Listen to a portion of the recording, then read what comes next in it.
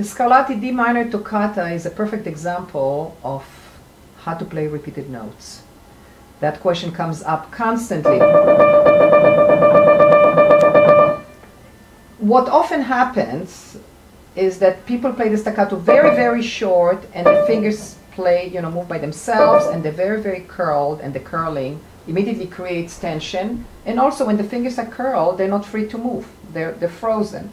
The fingers have to be in the natural position to be able to move freely. Now, how do we avoid this whole kind of curling and isolation that, something like this in particular points out to? So there are quite a few parts, I would say, to how to play repeated notes successfully, but I'll touch on a few. The first one is, in order for the fingers to remain in the same position, the arm can't stay in the same place. So for example, if you see, when I'm going from 3 to 2, I'm moving a little bit out, the thumb is off the keyboard, I have to come in. The moment the thumb is on the keyboard, the other fingers, if they're not curled, are going to be in the black key area. And since they're in the black key area, and we're going to avoid coming out by curling them, the forearm has got to come out.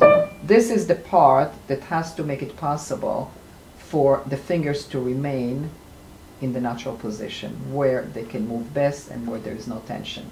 So the way this movement, what we call out and in, the way it goes is this way. Moves out to the 2, back into the thumb, out, out, in, out, out, in. Now, this is one part.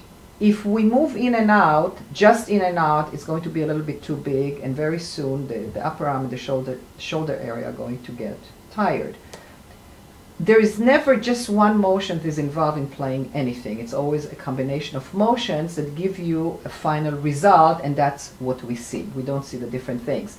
But together with the in and out motions, there is rotation. There is a single rotation and a double, and a single, and a single, and a double. Single, single, double.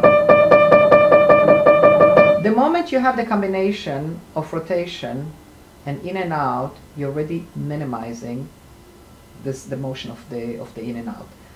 On top of that, there is also the shaping. We come down to the thumb, we get a little bit higher to the 3, the 2 is already on its way down to the thumb. That motion, the shaping, the rotation, the in and out working together, one motion minimizes the other. So even though you see that this kind of motion allows for great speed, or I should say this kind of motions.